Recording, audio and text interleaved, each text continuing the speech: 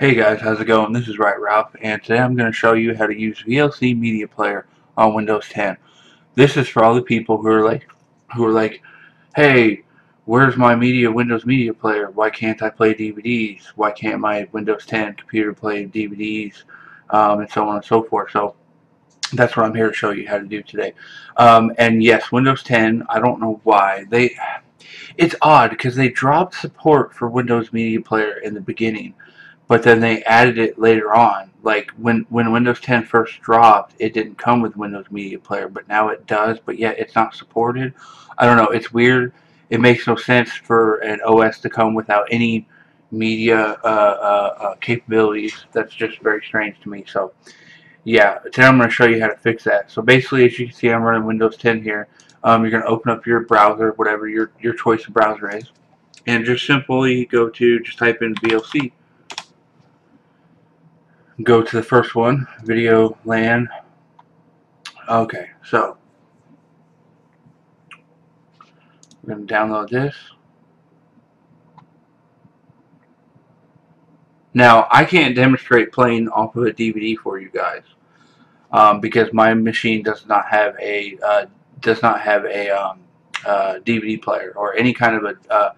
It actually doesn't have any way of reading any physical media aside from USB ports and like a USB drive or something. But yeah, it has no optical media whatsoever. So when that's done downloading, obviously you click on it, you wait for it to unpack, you install the software. It's real simple, real straightforward. All this, just leave that as default. It's all good. VLC is been around for a long time, and it's an open source, basically media player, and it also does a lot more than that too. Uh, it plays all sorts of stuff, and it also does streaming protocols. I know people that have done different forms of editing in it. It has all sorts of weird features and stuff, and it's pretty capable. It's been around for a long time, and basically it's like the king of media players, third-party media players. I personally don't do this, but that's just because I don't use VLC personally. Um, I don't watch a lot of most of the media I watch on my machine is going to be like YouTube and stuff that's streamed. So I don't watch a lot of stuff that I have to like have a player for. I do it all in the web browser. So this is pretty much it. This is what you guys are presented with here. Um, and basically what will happen is by default, if you put in a CD, it should automatically ask you if you want to open it with VLC. If it doesn't, you can just go down to this little folder here, and this is going to take you to my PC for the ones who don't know about this on Windows 10. Some don't, I'm sure. And these will be your drives. So if you have a disk drive, a physical, like like a DVD drive or whatever, it'll show up here along with your other drives. And basically, you would just click on that, and then you would right click on it, and you would be able to say, you go like this, and you'd be able to go open autoplay, and there might be an option to say play with VLC or whatever. But yeah, it's not hard. So that's pretty much it for as far as playing CDs and DVDs with VLC Media Player. I mean, there are other things you can do. Of course, you can stream. Um, you can get video feed from a capture device, network stream. This would be what I would do. I would just go to media, go to open disk, and then of course pick the one I want, and then from this drop down menu there would be one with it in there if you had one in there, and you can just hit play from there, and it'll play it that way. That's pretty much it, guys. It's a versatile little media player. It's actually really nice. It has really good caption options and really good video playback options. You can adjust video effects and synchronization. If you have issue with like lip syncing, you can adjust all that here to fix it. You can totally customize the audio source. So yeah, it's really nice.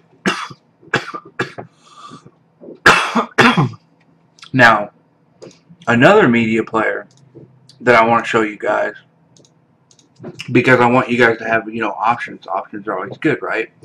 And VLC is not the only one out there.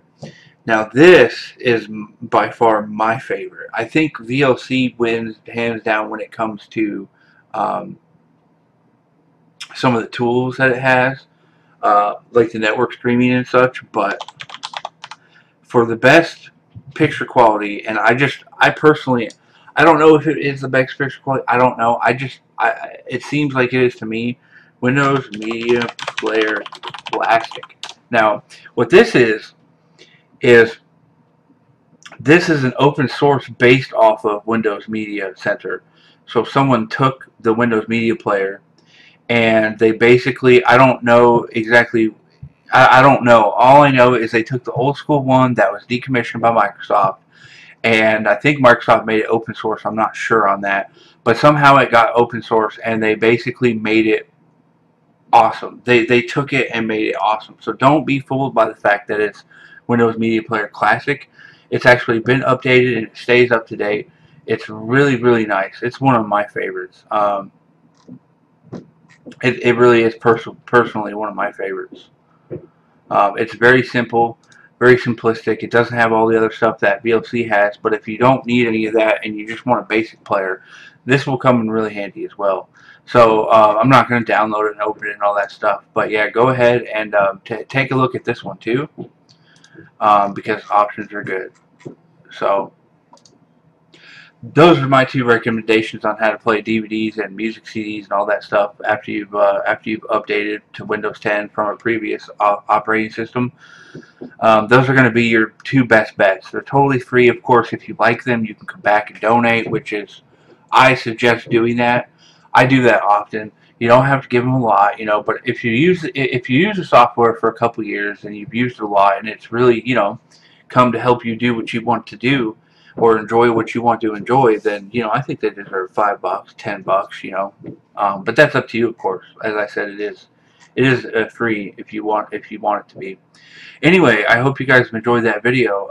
I hope it showed you how to get your movies and CDs playing on Windows 10. If it did, if it helped you out, do me a favor. Since I helped you out, I would really appreciate it. Go ahead and click that subscribe button. It really, really, really helps me out a lot, and it's greatly appreciated. As always, go ahead, like, subscribe, favorite, share, all that good stuff. It helps me out tremendously. And thank you for watching. I'll catch you in the next one.